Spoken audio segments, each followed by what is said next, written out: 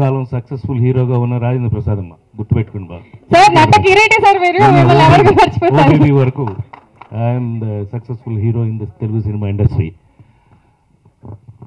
సిరివెన్నెల చాలా అందమైన మాట, సిరివెన్నెల సీతారామ శాస్త్రి గారి లాగా. ఈ సినిమా నాకు ఈ స్టేజ్ మీద నిలబడడానికి కారణం, ఇందాక నిజంగా ఇంతమంది అద్భుతమైన హృదయాలు ఇక్కడికి రావడానికి కారణం నాకు తెలిసి భాషాయ్. 100% నాకు పెద్దగా అంటే ఆ సెక్షన్కి నాకు తక్కువ సంబంధం ఉంది కాబట్టి భాషా గారితో నాకు సంబంధం లేకపోయినా, బట్ ఇంతమంది ఎంత బాగా, అసలు ఎవరైనా సరే భాషా గారి గురించి మాట్లాడకుండా ఎవరు లేరు. వాళ్ళు చూశారు కదా, ఇలాంటి అద్భుతమైన ఫంక్షన్కి తెలుగు సినిమా ఇండస్ట్రీకి గ్లామర్ అద్దినటువంటి రాఘవేంద్రరావు అన్నయ్య, తెలుగు సినిమా మ్యూజిక్కి ఇంటర్నేషనల్ స్థాయి కల్పించినటువంటి మా సోదరులు ఎంఎం కీరవాణి గారికి, అట్లాగే నా జన్మలో ఒక నటుడికి ఎప్పటికీ గుర్తుండిపోయే సినిమా ఆ నలుగురు సినిమాకి మ్యూజిక్ చేసినటువంటి నా పేరే ఆర్పి, అట్లాగే నా తమ్ముడు చౌదరి, చాలా ఎన్నో సక్సెస్ఫుల్, ఎంతో మోస్ట్ గ్లామరస్ డైరెక్టర్.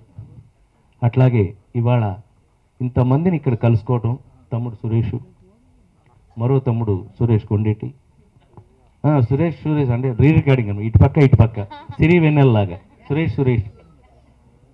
సో ఇంత అందంగా ఇవాళ ఇక్కడికి నేను రావడానికి కారణం చెప్పాను. నాకు చాలా ఆశ్చర్యమైన విషయం ఏంటంటే, ఈ సినిమా ప్రొడక్షన్ గురించి, వాటి గురించి, భాషా గారి గురించి, బోరా గారి గురించి, వారి గురించి తెలిసిన తర్వాత నాకు చాలా ఆశ్చర్యమైన విషయం అనిపించింది ఏంటంటే, ఒకప్పుడు రాజేంద్ర ప్రసాద్ సినిమాలు ఎంత కాముగా, క్వైట్గా, ఎంత సక్సెస్ఫుల్గా తయారు చేయబడినాయో అంత అందంగానూ సిరివెన్నెల తయారు చేయబడిందని విని నేను చాలా ఆనందపడుతున్నాను.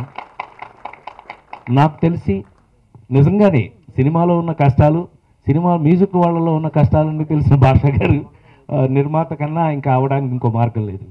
అలాంటి అద్భుతమైన యూనిట్, అట్లాగే డైరెక్టర్ ప్రకాష్ యొక్క నిజంగానే ఇందాక నుంచి ఆయన ఎంత తెలివైన వాడు ఎవరు చెప్పట్లా.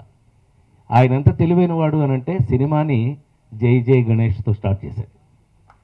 ఆదిదేవుడు వినాయకుడు చాలా తెలివిగా ఆ వినాయకుడితో స్టార్ట్ చేశారు.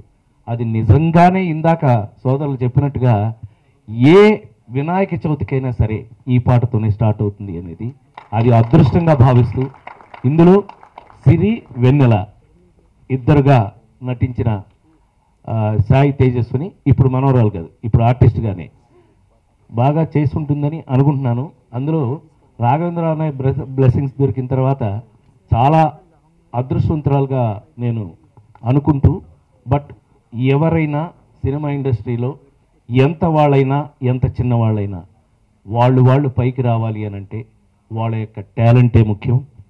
చచ్చినట్టు ఆ పిల్ల కూడా చక్కగా యాక్ట్ చేసి ఉంటేనే చాలా మంచి ఆర్టిస్ట్ అయ్యే అవకాశం ఉంటుంది. తప్పకుండా మహానటి లాంటి ఒక అంటే ఆల్మోస్ట్ ఫుల్ లెంగ్త్ క్యారెక్టర్ కాదు కదా మహానటిలో, ఓన్లీ చిన్నప్పుడు సావిత్రి. ఒక చిన్నప్పుడు సావిత్రికి తప్పని పక్కన సిరివెన్నెల లాంటి డ్యూయల్ రోల్లో ఒక పిల్ల ఇంకొక పిల్లకి ట్రాన్స్ఫర్ అవ్వటం, అందులో ఇంత హారర్గా ఉండటం అనేది నాకు తెలిసి ప్రియామణి హీరోయిన్గా యాక్ట్ చేస్తే బాగుండు అనుకున్నామండి నేను నాకు హీరోగా ఉన్నప్పుడు. బట్ ఆవిడ ఓవర్ బిజీ కాబట్టి మా అలాంటి చిన్న సినిమాలు చేయలేదు ఆవిడ. కాకపోతే నాకు ఆశ్చర్యం వేసిన విషయం ఏంటంటే, ఇందులో ఏదో మహేష్ బాబు లాగా ఫైట్ చేసేస్తుందండి. అందులో పెళ్ళయిన తర్వాత పాపం ఆయన బాంబే, పాపం అతను కొంచెం జాగ్రత్తగా ఉండాలి.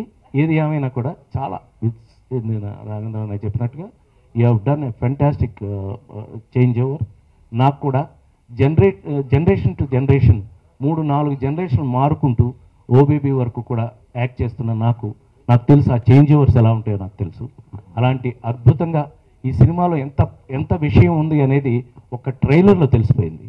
సో ఈ సినిమా అద్భుతమైన అఖండ విజయాన్ని సాధించాలని ఇవాళ ఆడియో రోజున ఈ లిరిక్ రాసినటువంటి రైటర్ నా ఇద్దరికి ఒకేసారి రాయటం రండి, సిగ్గుపడితే ఇండస్ట్రీలో కష్టం. నాలా ఉండాలి ఇప్పుడు సిగ్గు లేకుండా. సరదాగండి. గమ్మత్ ఏంటంటే తాతకి మనవరాలకి ఇద్దరికీ కూడా ఒకేసారి లిరిక్ రాశాడు ఆయన.